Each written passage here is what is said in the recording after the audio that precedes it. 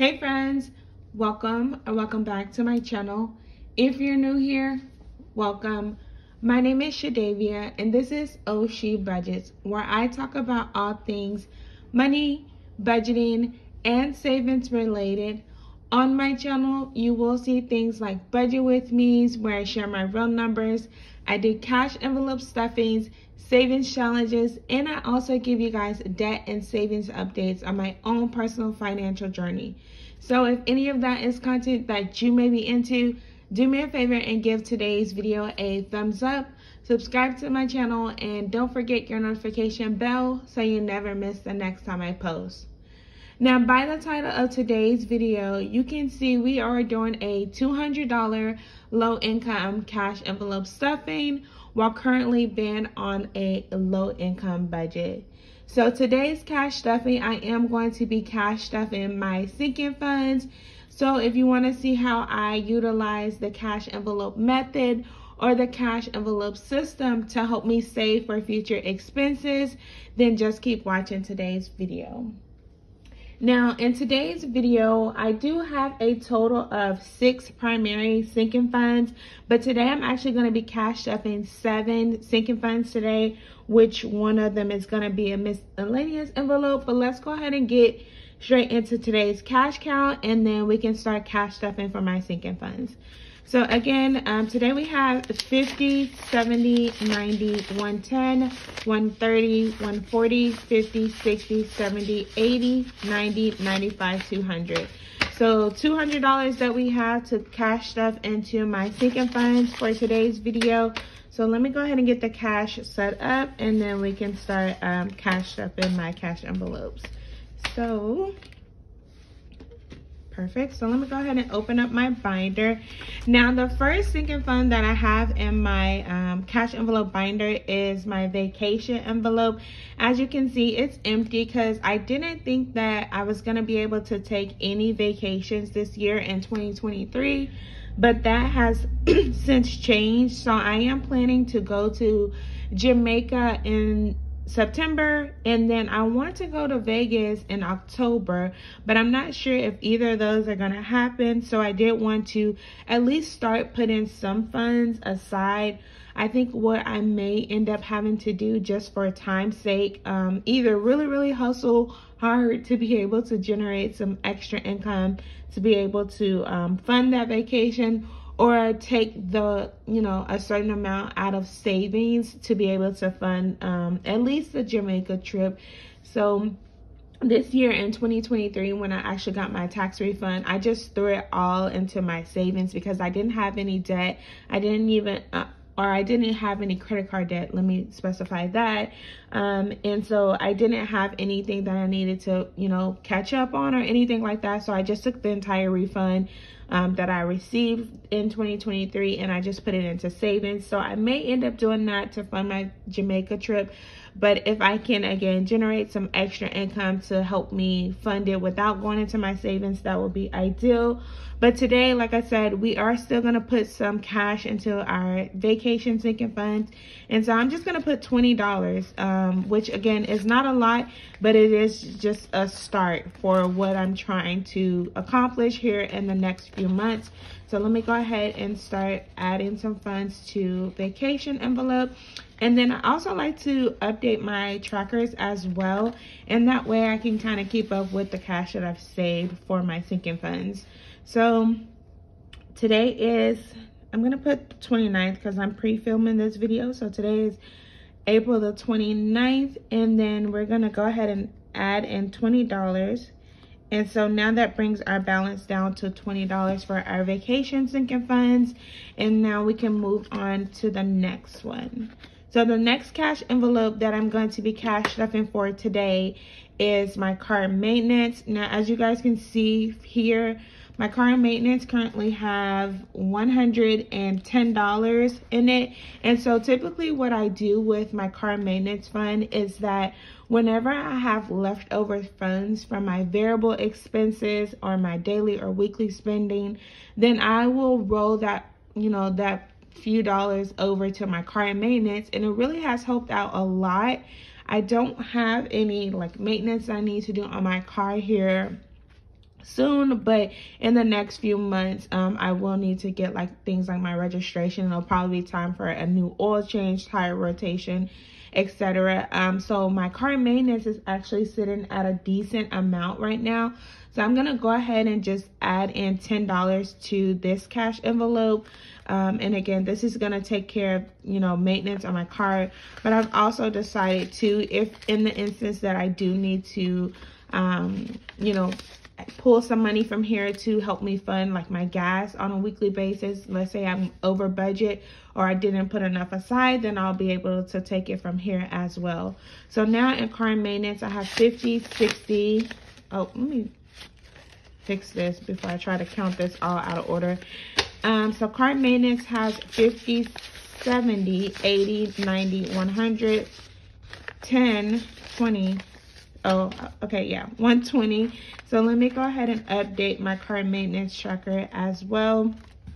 And then today, again, is the 29th. And then we just added in $10 to this car maintenance.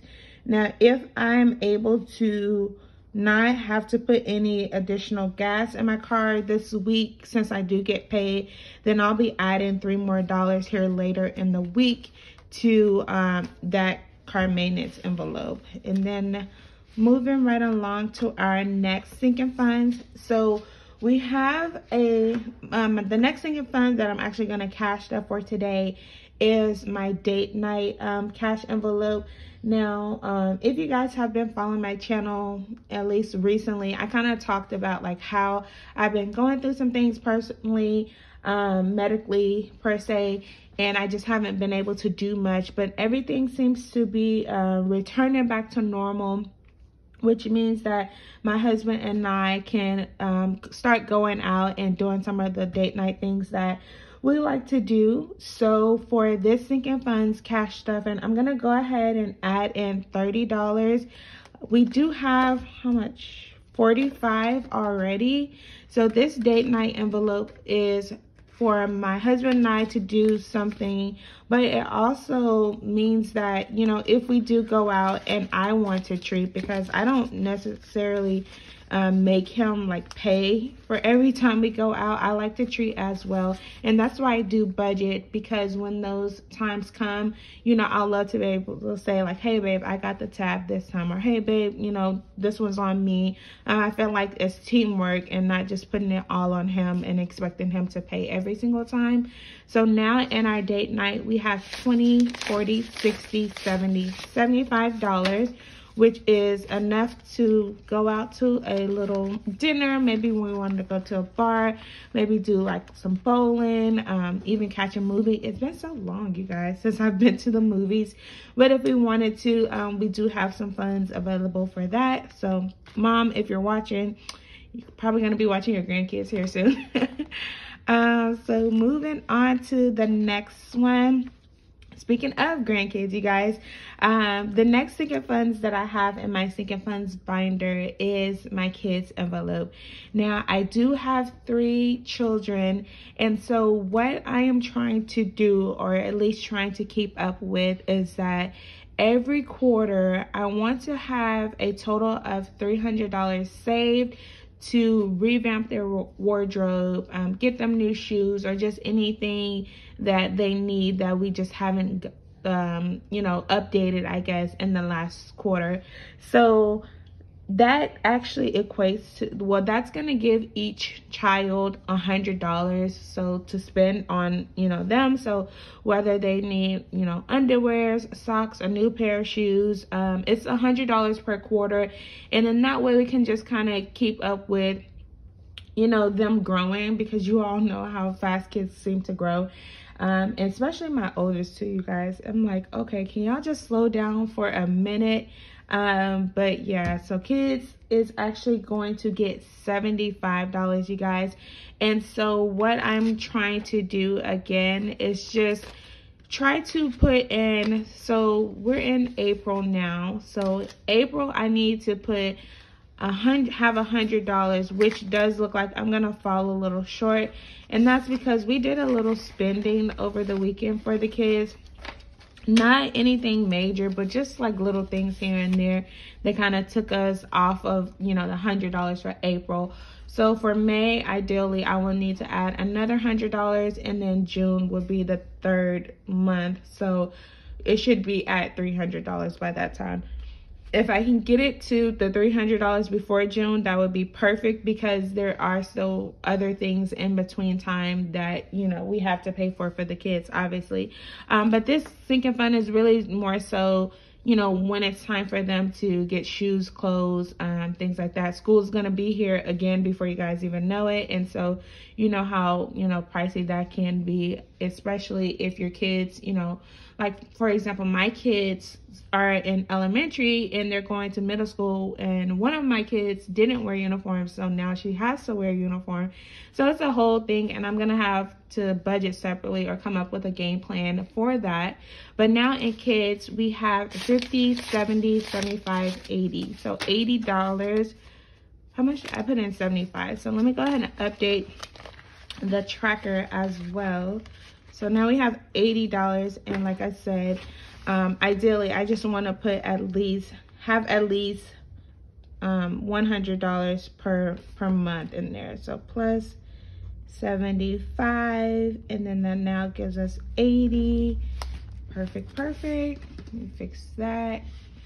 Alrighty, and then the next sinking funds that I have in my sinking funds binder is my holidays envelope. Now the holidays envelope, you guys, I haven't been putting much in here for this sinking funds, and that's because a lot of the holidays that we celebrate are the last 3 months of the year. So we may buy a costume for Halloween, we cook for Thanksgiving dinner, and then Christmas. Last year we did a vacation.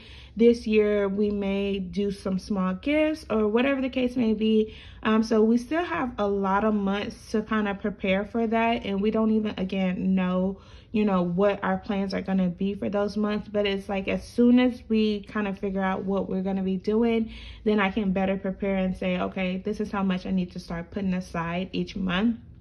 I do have a video, you guys. If you don't know like what sinking funds you need, I created a video on some top sinking funds that I think everyone kind of needs in their budget, especially if you're someone like what sinking funds are, you know, how much I need to put in anything. I also created another video, and it kind of follows a technique that I'm using today, is by just letting you guys know how to save for sinking funds when you don't have enough. Like me personally, I don't have a goal amount for each one, except for my kids. I kind of started, you know, thinking like, hey, maybe this could work for them.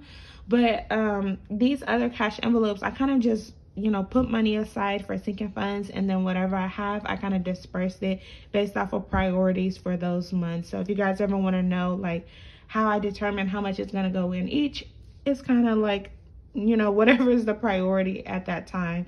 So that being said, again, let me open it. I didn't realize this one was already broken. But you guys, I'm going to be putting in $5 to my holidays envelope. And again, that's just to put at least something in there to be prepared when those months do come. So we have 20, 25, 30, 35, 40. So $40, which is still a great amount. I think last year I budgeted out, I want to say like $150 for Thanksgiving dinner, which was like more than enough because I didn't even end up cooking. But this year I do plan on cooking again, but we'll see how that goes.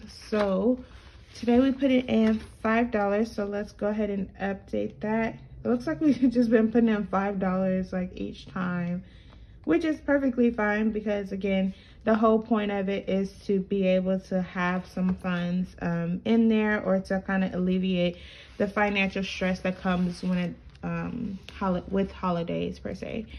And then the next sinking funds cash envelope that I have is for birthdays. Now this is birthday for myself, friends and family, whoever is having a birthday coming up, then that's who I will spend this cash envelope on. So I do like to get gifts or like gift cards when it's people's birthdays. So today I'm gonna go ahead and cash stuff $10 into birthdays. And I don't think we have any birthday other than my son's birthday that's coming up in May. And we're still kind of trying to determine what we're gonna do for his birthday. But he's the only one that has a birthday that's coming up. My brother's birthday just passed and we went bowling, which was really, really fun. So let me go ahead and, today's again 29th plus the $10. And now we have $10. And then the last sinking funds I have, you guys, is my miscellaneous cash envelope. Now, initially, this cash envelope was for my taxes, so my Amazon royalties and my YouTube taxes. But as you guys can see, and I haven't even been updating this. Actually, I've just been making a transfer to my high yield savings account, but the amount that I was putting aside for taxes just became a little bit much for me to just leave it into my cash envelope. And so what I've done is I've actually put that into a completely separate high yield savings account to store that money just in case I need it when it's time to pay those taxes. But today I'm going to cash stuff the rest of this into my miscellaneous envelope, and it's not for taxes, so I'm going to grab another tracker from back here once I end today's video and put it in here. But as I mentioned earlier in today's video, my oldest two are actually graduating from elementary school and going to middle school, which I'm trying not to think about because I'm like, where did the time go, you guys? But my husband and I have decided that we're going to do them a graduation party that they don't know about. So I thought it would be really, really cool for us to invite some of our family and friends over, and some of their friends even that's going to be graduating or finishing, you know, 5th grade as well, and just kind of celebrate them for the summer and just get them prepped and excited about going to middle school. Because it's, as I told my daughter, I'm like, you guys start at the bottom when you're in kindergarten, then you make your way all the way up to the top for 5th grade, and then you start at the bottom again at 6th grade. So that's kind of the position they're going to be in. But I'm really excited, and I think they're going to have a good time. So today I'm going to go ahead and put this last $50 into this miscellaneous cash envelope. And again, I'm going to just be holding this and storing this for their graduation party. So I think I've been looking, and so I'm thinking anywhere from 100-ish to like 150 is going to be enough, and we're planning for the first week in June, so we still have time to plan for that. But that is it, you guys, for today's cash envelope stuffing. Again, we did cash stuff a total of $200 into my sinking funds binder.